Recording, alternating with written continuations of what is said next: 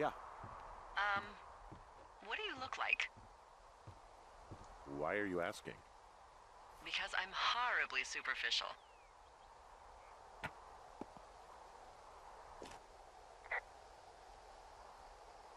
I could be Tom Cruise's good-looking twin brother. Oh, that's too bad. I read in People he's like 5 foot nothing. Yeah, well, you can't win them all. Okay, well, that gives me a good start. Now let's see. In my scope, I can only tell you're a white guy wearing shorts. It's hot. And maybe, by the way, I'm not white. It's not very, PC or whatever they say. Oh my god, you are the whitest man. Wow. I don't need a spotting scope for that. And if not shorts, then what do you normally like to wear?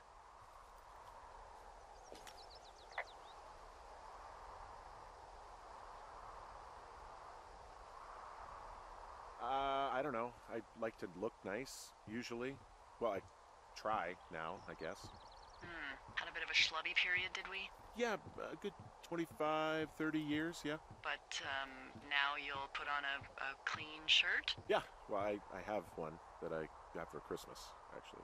Just, it's navy with white buttons, but I like it. I don't wear it that much, though. Well, it sounds just perfect. Now tell me about your face. I'm looking at you across the bar. What do I see?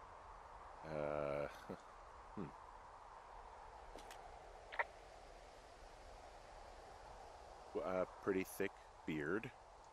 Oh, have you always had a beard? For a while, yeah. All right, perfect. I want to know about your eyes. Get out of here. I'm drawing you. I need to know. Your what? Is that okay? Don't answer. I'm gonna do it regardless. Fine. Your eyes, tell me. They're steely. A cold, hard stare. Like a Siberian husky. Sure. Okay, got it. Thank you, Henry. You get what you need? Absolutely. Oh, and that window's all patched up. So, what should I do now? What's next? What's next? What do you think is next? Well, you've been the one giving me tasks for 2 days straight.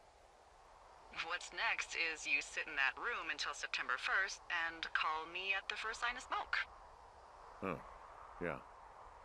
Why don't you let me know when you're mentally prepared for that task, and I'll give it to you.